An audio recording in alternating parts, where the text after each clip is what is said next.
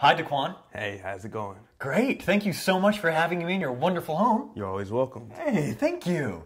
So tell me a little bit about your organized food scrap system. Well, here in these 3 containers, we have 3 different methods that are going on. We have our fruits and veggies in this container, which gets recomposted right here at home. We have our meats and anything that's not fruits and veggies right here in this container, which gets composted by the city.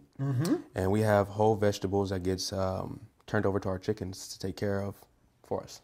Wonderful. And these containers, where'd you find them? These are just everyday containers that we find around the house, and we use them to handle our compost. And Genius move.